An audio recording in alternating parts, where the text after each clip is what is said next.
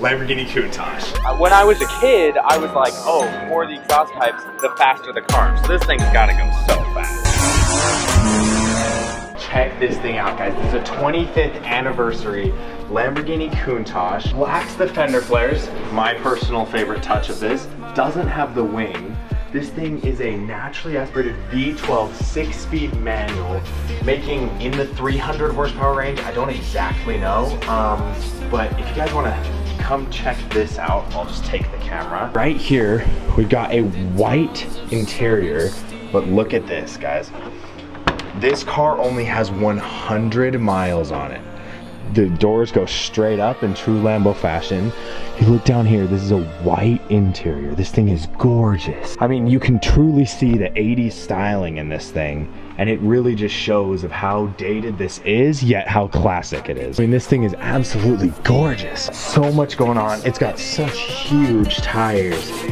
I am in love with this thing, but only 100 miles. These are literally delivery miles, so it was never driven. That's what this place is all about. Marshall Goldman has the rarest, most exclusive cars out there, and kind of their saying is it may not be the cheapest, but it's gonna be the best. So like if you look right over here, this Porsche 911 Turbo S is in what's called Aspen Green. It's the only car built in this color. It has just under 500 miles. It is the second lowest mile known Turbo S. So the other one out there that's yellow, that has less than 100 miles, but you could get yellow on this car. Aspen Green, this is one of one. It's the only one with this color.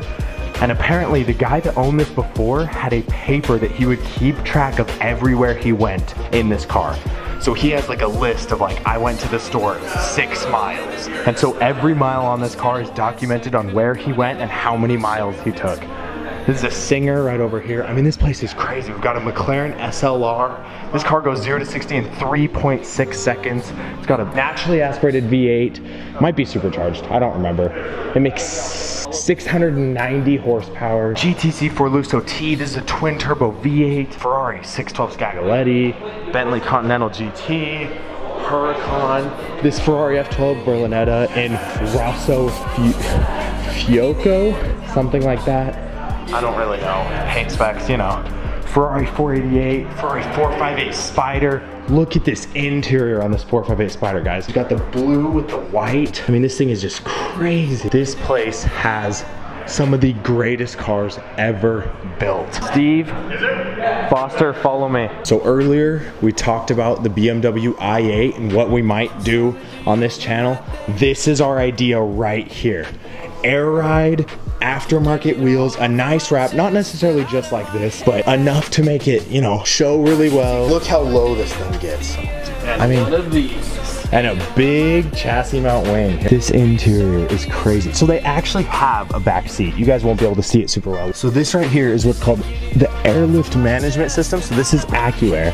So what this does is you have preset heights for your car. So this would be like all the way lowered, ride height, and going over bump. This is each tire being managed, and this is the rear axle, front axle. So actually with the E-level management system, it keeps the same ride height no matter where you are when you set it to one of these, or you can completely adjust it yourself. So what that means, guys, if we look back here, you've got a little bit of a gap between the tire and the fender, right? But if we go to the front, our tire is actually completely in. So it's all the way down. So you can adjust the ride height to ride at a normal ride height or all the way down on the ground when you're holding still. So do you guys think this is a good idea? I mean, do you guys like how it looks? I love it personally, and I think this is what we should do. What do you guys think? This is the car, just different wheels. Yeah, I don't love these wheels, but I think they do look good. That's what I'm saying. Chassis mount.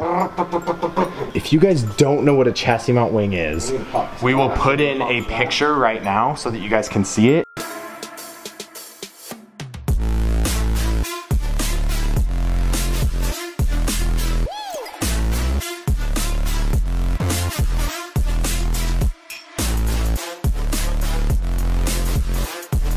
Hey, how's it going, guys? We're here at Marshall Goldman in Beverly Hills, California. We have good company around us. We have a purple McLaren Senna right here, one of 500 in the world. I mean, we got all this aero going on. It's completely MSO'd out. We got purple carbon interior. This thing is gorgeous. Purple's my favorite color, so I mean, this thing is amazing to me. Not a huge McLaren fan, but the Senna's gorgeous. But right here, this is the real showstopper. We have an Aston Martin Vulcan, one of 24 in the world. These were built for exclusively track only. It's a race car, no VIN, you cannot license it. However, there's a company called Lazante in Europe that has homologated 2 of them for road use in Great Britain. One of them was like a burgundy color and the other's black. This one is VIN number 007, much like James Bond 007, pretty awesome. It is for sale for $1.8 million or 1.759, I think. They are naturally aspirated V12, a side exit exhaust right here. Obviously, I mean, this thing is built exclusively for track use. This wing actually mounts to the chassis, and check out these rear lights right here. They have a fiber optic system that lets them come out from the back and onto those little things that pull out rather than having one continuous light. We got the filler caps and everything.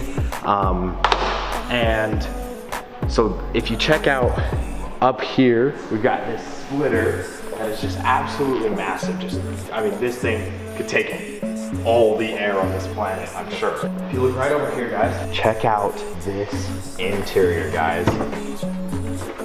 We've got the Recaro Halo racing seats, 5-point harnesses, open top steering wheel so that you can see your revs so that you know when to downshift and upshift. We got plexiglass windows, roll cage. I mean, this thing is purely built for racing. A few moments later. Drop this.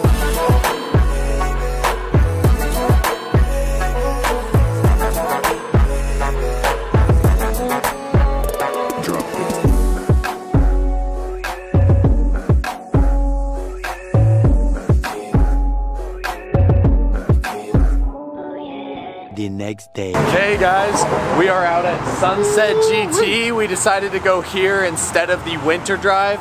We're thinking this is going to be a better event. What do you guys think? I think so. Look at what's lining up already, bro. Look at the pista, right? Yeah, let's see what goes on. Okay guys, we're out here at Sunset GT and check this thing out. There's a Lamborghini Murcielago SV. Only about 186 of these were ever built. There were supposed to be 300, but Lamborghini stopped production at 186. Less than 50 of them ever came to America as a 6.5-liter naturally aspirated V12. All-wheel drive. Come and check out this interior. Racing seats, full carbon fiber. This thing is awesome. This is one of my dream cars.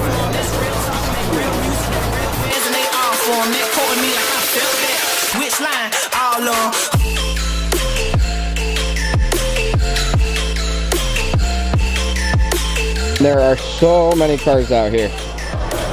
These are what are called the Senna XPs. They are one of one. They are full carbon. Look right there. They're all in a different color. This one's Brazil themed. Honestly, don't know about this one or that one. That one's just kind of got Brazil colors. But look right there. That is actually painted on there. These are all one of one. They're the only ones like them, and they're called the Senna XP. Hey guys, this right here is an Alfa Romeo 8C. Very few of these came to America, if any at all. Look at how gorgeous this design is. Huracan Evo, we've had these featured in a couple of our videos. Ferrari 488, one of my personal favorites, and a Bentley Continental. Crazy. This show's done a lot going on. What do you think so far? Unbelievable. I've never seen the quality level of cars that are here anywhere else. Totally. What do you think, Foster? It's freaking unreal. I love it. Yeah. Every show so far has been unreal for me. I think this one's starting to top them. I don't know if it's quite as good as the Vulcan, but things are getting crazy. There. Yeah. There is some killer whips. Totally. Real salt, make real music, got real fans and they all for them. They call me like I feel that. Which line? All on.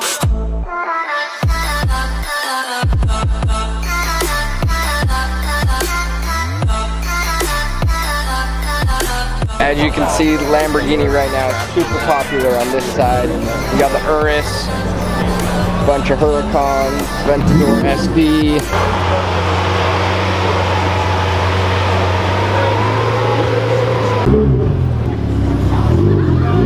Look at this 600 LT, completely blacked out, and then whoa. That yellow interior is so sick. Look at all this carbon.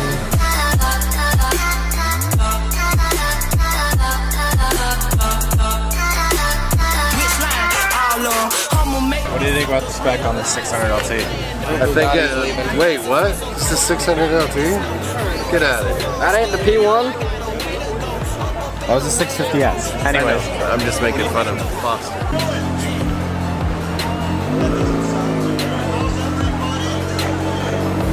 720S Spider, pretty cool. I like the purple though. Purple is amazing. But I like the spec on this. I think it's pretty good. I like the yellow seats. It's pretty simple, pretty contemporary. Why are you aiming at me? Because I'm talking to you. Oh, I wasn't even listening. Running inside, I'm like, did I go to Wendy's twice yesterday? You just heard that F12 drive past. Here's an 812 super fast. What do we prefer? 812 or F12? F12. That F12 that drove. Yeah. No, not that one specifically. I just mean 812 in general, F12 in general. F12. Really? I don't think that the body styling of the 812 lived up to the next generation. Okay. So for me personally, guys, I think I would take the F12 as well, actually. It's just a little more aggressive, especially the F12 TDF. I would definitely take that. But yeah, I think the F12 sounds better, looks better, just it kind of is better. So let us know what you think in the comments.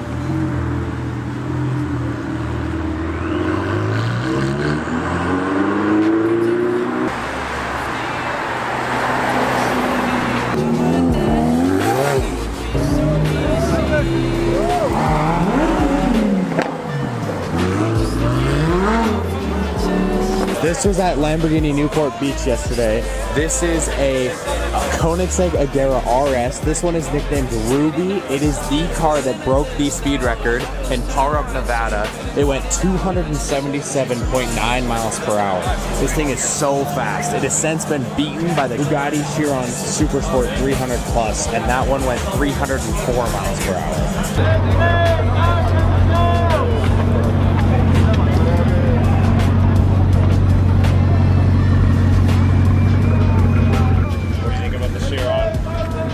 Sick. That thing's ridiculous.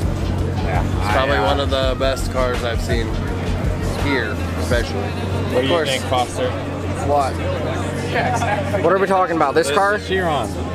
It's sick. It's super plain. It was a pretty simple spec. But That's what I'm saying. I'm done. Okay. Hey guys, so this Sunset GT is actually also one of the stops for Gumball 3000 2020. So right here we got the Huracan Evo. Like I said, we featured this in a couple of our vlogs. And then right here, the Lamborghini Urus. I love this car. This thing is a beast. We got a red interior on white exterior. I love this thing. We may have one of these coming soon to play around with, but we'll let you know. We got the LaFerrari right here, and then the Aston Martin Zagato shooting brake is just about to head out.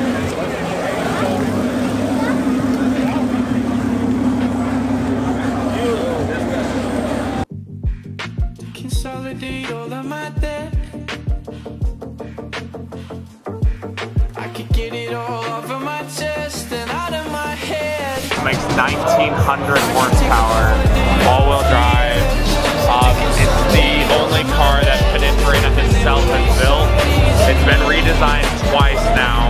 It's not in production yet, neither is the Rimac C2, so we'll see if it actually gets built. All electric. I like it. Gonna build the thing with a V12. How about a flat 12? That would have been way. The body shape though is good looking. Oh, but it looks electric. It doesn't look like it should be. Yeah, because there's no vent.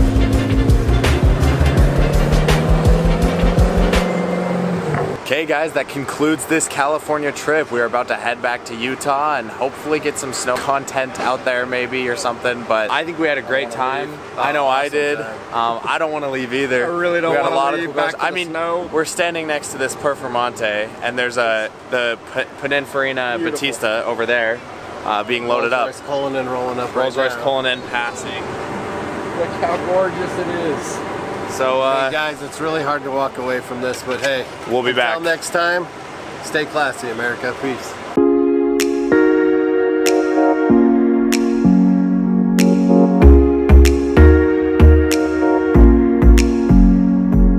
We're about to head back. My hat's crooked. We're about to head back, and we're. Cut it again. That was disgusting. It's just funny. All right, Okay. there you go.